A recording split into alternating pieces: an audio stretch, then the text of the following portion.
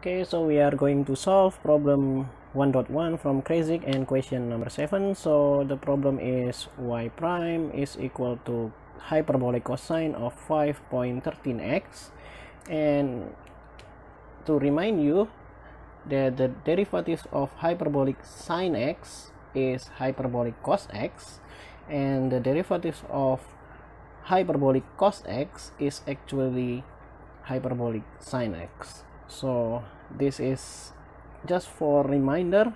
So here let's rewrite this as dy dx is equal to hyperbolic cos of 5.13x, and I can rewrite this like this, dy dx, and so we can integrate both sides here, and this becomes y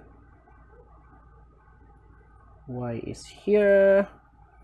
So integral of hyperbolic cosine is hyperbolic sine, yeah, but we need to divide it by this one, so 1 over 5.13 hyperbolic sine of 5.13x, and do not forget to add constant.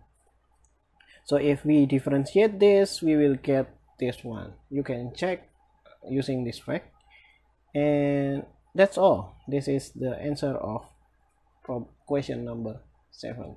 Okay, see you in the next video.